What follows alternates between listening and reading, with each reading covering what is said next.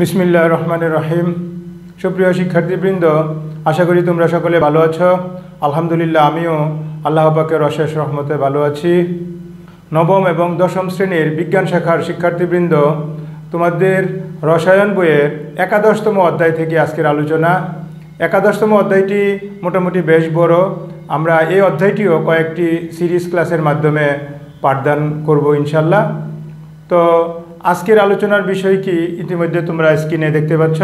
চলো তাহলে আলোচনা শুরু করা যাক।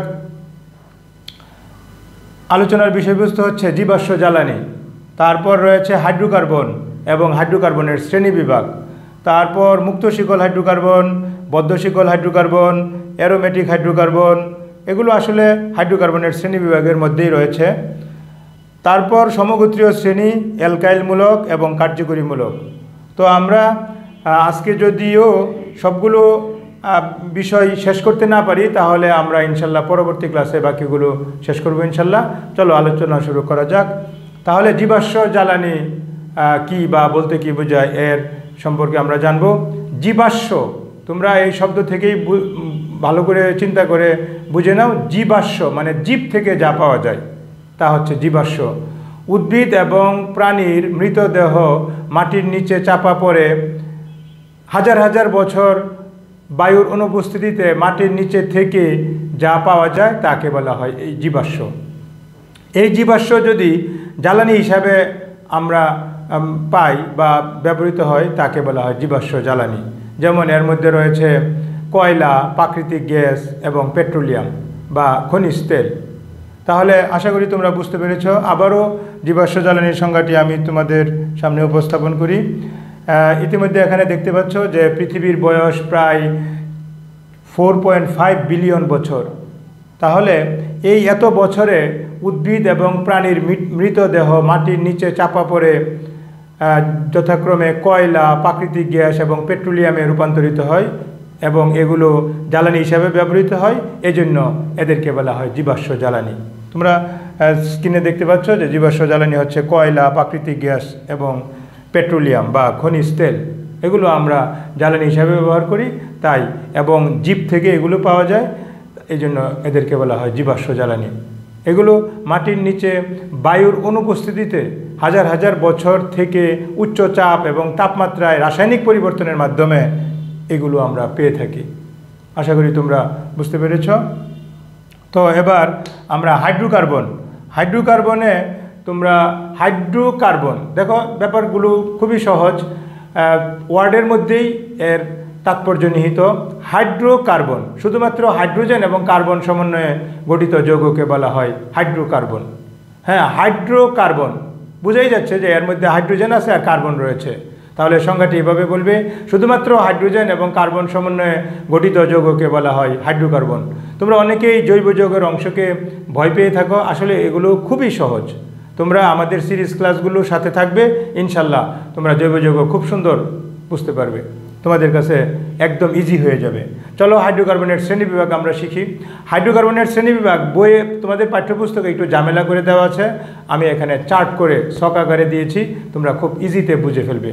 হাইড্রোকার্বন প্রথমত দুই প্রকার, এক হচ্ছে এলিফ্যাটিক এবং অ্যারোমেটিক। এই এলিফ্যাটিক এবং অ্যারোমেটিক দুই প্রকার। এবার চলো এলিফ্যাটিক আবার দুই প্রকার, এলিফ্যাটিক হাইড্রোকার্বন আবার দুই প্রকার। এক হচ্ছে মুক্ত শিকল এলিফ্যাটিক এবং বদ্ধ শিকল এলিফ্যাটিক। এই মুক্ত শিকল এবং এই বদ্ধ শিকল। তাহলে এই মুক্ত শিকল আবার দুই প্রকার, এক হচ্ছে সম্পৃক্ত মুক্ত শিকল এবং অসম্পৃক্ত মুক্ত শিকল। আবার বদ্ধ শিকলও দুই প্রকার, এক হচ্ছে সম্পৃক্ত বদ্ধ শিকল এবং অসম্পৃক্ত বদ্ধ শিকল। এবার চলো আমরা অসম্পৃক্ত হাইড্রোকার্বন আবার দুই প্রকার, এক হচ্ছে অ্যালকিন এবং অ্যালকাইন। এই অ্যালকিন, এই হচ্ছে অ্যালকাইন। তাহলে তোমরা শ্রেণী বিভাগটা ভালো করে দেখো। আর তোমরা তো জানোই যে সম্পৃক্ত হাইড্রোকার্বনের আরেকটি নাম হচ্ছে অ্যালকেন। তাহলে আমরা তিনটি শব্দ পেয়ে গেলাম, অ্যালকেন, অ্যালকিন এবং অ্যালকাইন। অ্যালকেন বলা হয় সম্পৃক্ত হাইড্রোকার্বনকে, আর অসম্পৃক্ত হাইড্রোকার্বন যেহেতু যে সকল হাইড্রোকার্বনে কার্বন কার্বন দ্বিবন্ধন বা ত্রিবন্ধন বিদ্যমান, এদেরকে বলা হয় অসম্পৃক্ত হাইড্রোকার্বন। তাহলে দ্বিবন্ধনওয়ালা যৌগগুলোকে বলা হয় অ্যালকিন এবং ত্রিবন্ধনওয়ালা যৌগগুলোকে বলা হয় অ্যালকাইন। তাহলে অ্যালকিনের সংজ্ঞাটা তুমি এভাবে সুন্দরভাবে বলতে পারো, যে সকল হাইড্রোকার্বনে কার্বন কার্বন দ্বিবন্ধন এবং কার্বনের অবশিষ্ট বন্ধনগুলো হাইড্রোজেন দ্বারা পূর্ণ, এদেরকে বলা হয় অ্যালকিন। আর অ্যালকাইন হচ্ছে যে সকল হাইড্রোকার্বনে কার্বন কার্বন ত্রিবন্ধন বিদ্যমান এবং কার্বনের অবশিষ্ট বন্ধনগুলো হাইড্রোজেন দ্বারা পূর্ণ, এদেরকে বলা হয় অ্যালকাইন। তো চলো আমরা তারপরে এইখানের আইটেমগুলো আবারও ব্যাখ্যা করি। চলো এবার দেখো, এখানে রয়েছে মুক্ত শিকল হাইড্রোকার্বন।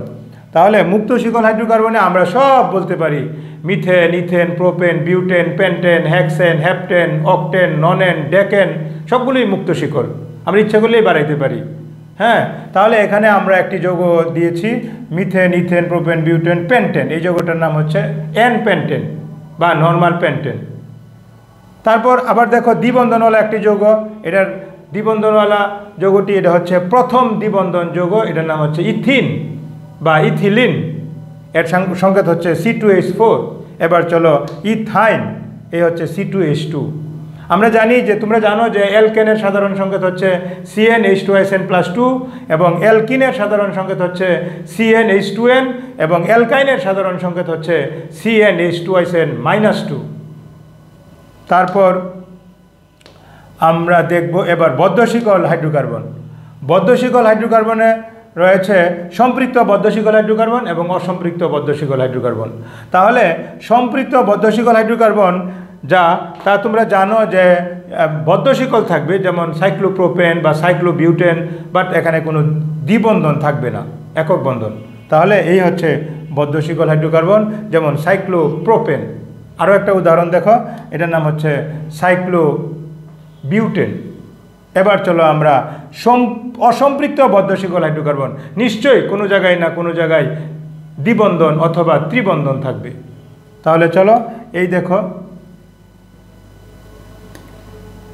বদ্ধশিকল হাইড্রোকার্বন, অসম্পৃক্ত বদ্ধশিকল হাইড্রোকার্বনের মধ্যে রয়েছে, তাহলে এই হচ্ছে সাইক্লোপ্রোপিন। ইতিমধ্যে তোমরা দেখো যে এই যৌগটার নাম হচ্ছে সাইক্লোপ্রোপিন। চলো আরও একটা উদাহরণ দেখা যাক। এই যৌগটার নাম হচ্ছে সাইক্লোবিউটিন। কেন? কারণ একটা দ্বিবন্ধন রয়েছে। তোমরা যদি ভালো করে তাকাও তাহলে দেখবে এখানে দ্বিবন্ধন, এখানেও দ্বিবন্ধন, সেই জন্য এই যৌগটার নাম হচ্ছে সাইক্লোপ্রোপিন, এই যৌগটার নাম হচ্ছে সাইক্লোবিউটিন। আর আমরা যার শ্রেণী বিভাগ নেই আর কোনো অ্যারোমেটিক যৌগ।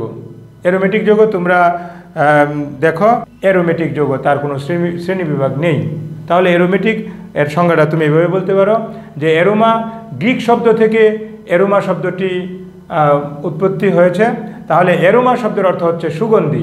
পূর্বে সুগন্ধিযুক্ত যৌগগুলোকে বলা হতো অ্যারোমেটিক যৌগ।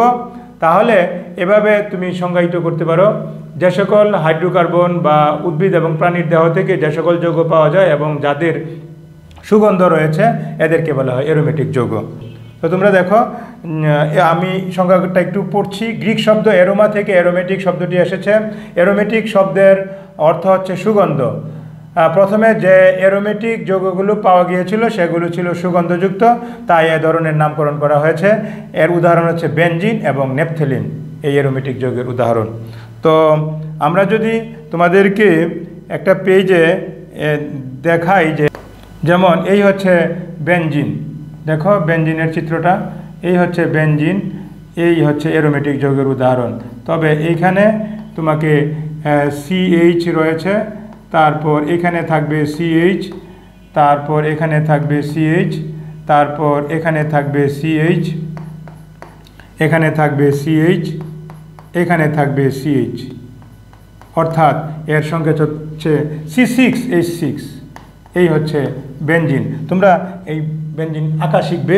এবার চলো আমরা আরেকটা যৌগ নেপথেলিন, অর্থাৎ দুইটা বেনজিন বলয় থাকবে। আশা করি তোমরা বাসায় এই চিত্রগুলো প্র্যাকটিস করবে, যে কোনো সময় পরীক্ষায় আসে। তাহলে এখানে রয়েছে এই এই এই এই এই হচ্ছে নেপথেলিনের সংকেত। তুমি যদি এখানে দিতে চাও তাহলে এখানে কার্বন CH, এখানেও ঠিক HC, এখানেও রয়েছে HC, এখানে থাকবে CH, তারপর এখানে থাকবে শুধুমাত্র C, এখানে C, আর এইখানে থাকবে CH এবং এখানে থাকবে CH, এখানে থাকবে CH আর এখানেও থাকবে CH। তোমরা দেখো এর সংকেত হচ্ছে C10 H8, C10 এবং H8, এই হচ্ছে ন্যাপথলিনের সংকেত। তো শিক্ষার্থী বন্ধুরা, আশা করি তোমরা এই হাইড্রোকার্বনের শ্রেণীবিভাগ বুঝতে পেরেছ। তো আমরা আলোচনার বিষয়ে যেটুকু বাকি ছিল আমরা পরবর্তী ক্লাসে ইনশাল্লাহ তোমাদেরকে পড়িয়ে দিব। যদি আমাদের ক্লাসটি ভালো লেগে থাকে তাহলে তোমরা আমাদের সাথে থাকবে এবং এই চ্যানেলটি সাবস্ক্রাইব করবে। হ্যাঁ, তাহলে সাবস্ক্রাইব করলে পরবর্তী ক্লাসগুলি তোমরা খুব সহজে পেয়ে যাবে। তোমাদের মঙ্গল কামনা করে এখানেই শেষ করছি। আল্লাহ হাফেজ, আসসালামু আলাইকুম।